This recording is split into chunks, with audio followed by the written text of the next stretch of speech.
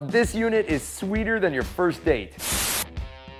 Hey guys and gals, welcome to Garage Gear. I'm JB, giving you the best tips and tricks to survive life in and out of the garage. Like many good tools here in the garage, there's a bit of a backstory with this Toro, so if you want to jump right to the mower details, I'll have a timestamp right here for you. Let me start off by saying this. For the longest time, I have been wanting to get my hands on one of these Toro walk-behind commercial mowers. I have been looking and looking and looking for a very long time. About a month ago, I was wandering around on Facebook Marketplace, and this Toro commercial 21-inch walk-behind mower popped up. I barely ever see these on there, and when they do pop up, they usually go for about $700 to $1,000. Asking price for this guy? 400 bucks. And here's the kicker, it was only 10 minutes away from my house. As soon as I saw it, I immediately messaged the owner. I go to see it right away, and as soon as I walk in his garage, I see a workbench, a couple of motorcycles, and a couple of lawnmowers. So I already know that this guy is a garage gearhead like me. His name was Michael. He had a really small corner lot, and I asked him, where did you get a Toro commercial mower from? He said his neighbor had it, and he put it at the end of the street for the trash. Michael went over and said, hey, can I have it? The neighbor said, yeah, but it doesn't run. He gave it a tune-up and got it purring like a kitten. Michael then said he gave it to a relative to use, and then after a few years, that relative gave it back to him. So was it used commercially prior to the neighbor having it? Maybe. He gave me the grand tour of the mower, showing me everything on it, and let me rip it up and down the driveway a few times. I did all my checks, and this puppy checks out. Since this mower was in such great shape, it was really hard to find something to knock the price down with. Everything was perfect on this machine. The only thing it needed was a blade. I said, hey, it needs a new blade. Would you take $375? And he took it. And let me tell you, this has been a satisfying purchase every single step of the way. And to help keep this video satisfied with the YouTube algorithm, would you mind taking a super quick second to hit that like button? Thank you.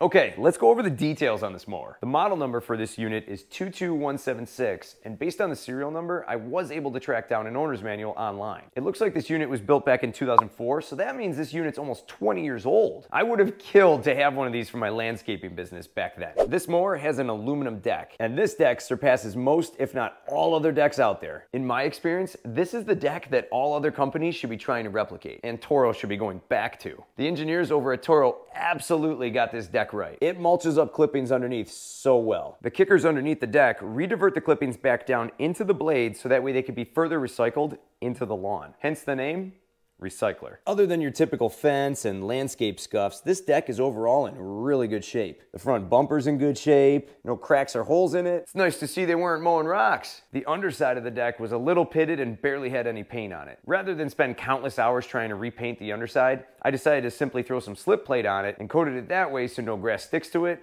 and it protects the surface. As I mentioned earlier, it needed a new blade. The other blade was pretty beat and might have been the original, so a new blade went on. Up top, the brains of the whole operation, the Kawasaki FJ180V engine.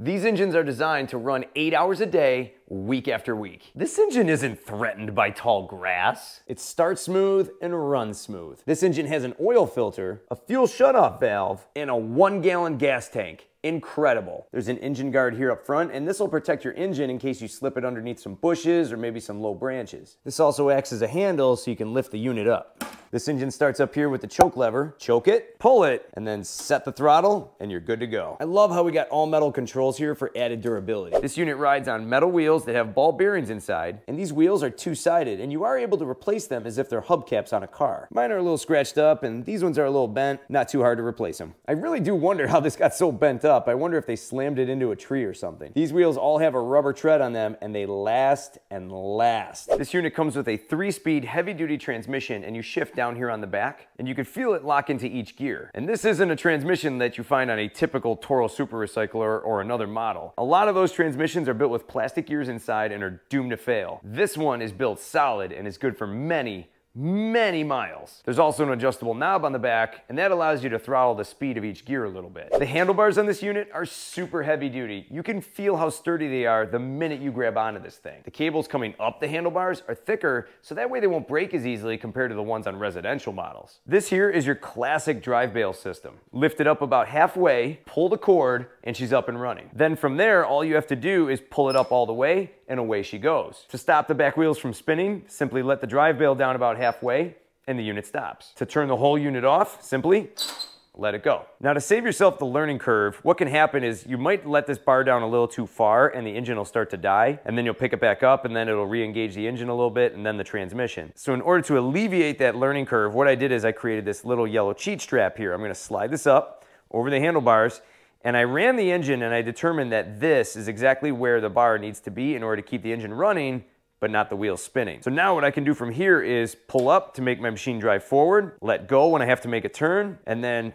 re-engage. And this way I don't have to worry about dropping this bar down too far and killing the engine by accident. Now stop! I already know that some people out there are gonna be like, "Yo, JB, that ain't safe. That keeps the blade running." Well, I'm powered by common sense. And if I need to walk away from this unit for an extended period of time, all I gotta do is simply take this strap, slide it down over the cable, down the handlebar, and like that, I can let it all the way down. Not too complicated, just be safe with your unit if you're gonna do that. Now here's what I really like on this Toro 21-inch commercial walk-behind. First off, this thing is cleaner than a nun's vocabulary. There's no dings, no dents. It's in incredible shape. The deck is designed so well, specifically for mulching. Deck suction is outstanding on this mower.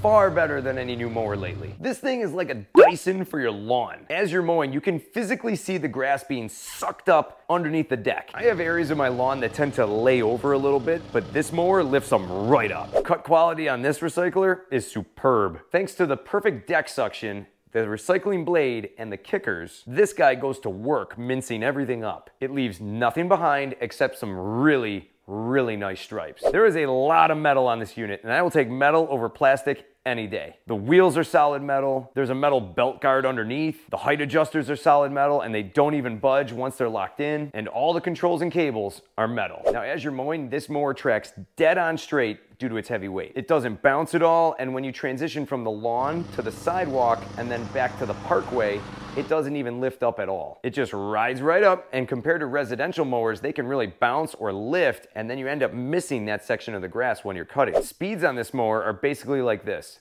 1 is slow, 2, medium, and 3, fast. 3 is basically a transport speed. Grip it and rip it, baby. The dial on the back does allow for some fine tuning, but I really like mowing in gear 1. It may be slow, but it allows for the best suction from the deck. 2 is good for a quick midweek mow when you just need to take a little bit off the top. And maintenance on this mower is incredibly easy. Everything is really accessible. Compared to residential mowers where you have panels covering everything, the carburetor is nice and accessible, the oil filter, the fuel lines, even oil changes are super quick. And let me tell you this, with that 1-gallon gas tank, I can mow my lawn 3, 4, maybe 5 times before I have to fill it up again. Now here's what grinds my gears with this Toro. This sucker is heavy, far heavier than any other mower I've ever had in this garage. I thought the John Deere JX85 that I used to have was heavy at maybe 125 pounds. This unit feels as if it's 150 plus pounds. It is far heavier. The new Super Recycler weighs 90 pounds. This is easily double that. Now you might say, JB, that's not a big deal, but if you have to push this thing up and down ramps, up and down driveways, and muscle this thing around into a tight spot on your trailer, that can be a pain with its heavy weight. But all that weight actually has a perk. As I mentioned earlier, it tracks straight and true. You simply set a line and it goes. This mower doesn't bounce at all either. It gives you a nice level cut. This unit is actually really difficult to turn around a big curve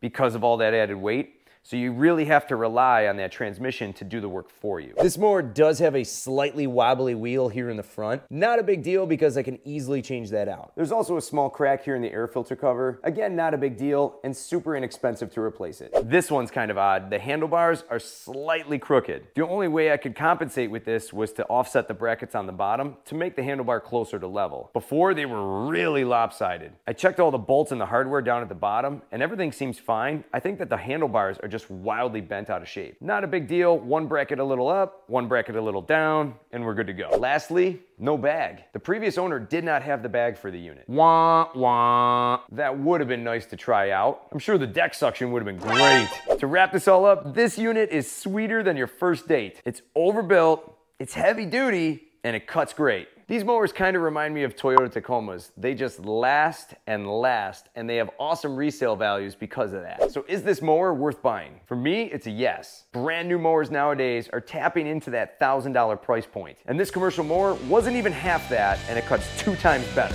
For more cool garage gear content, click or tap the screen right here. Thanks so much for watching, and I'll see you in the garage.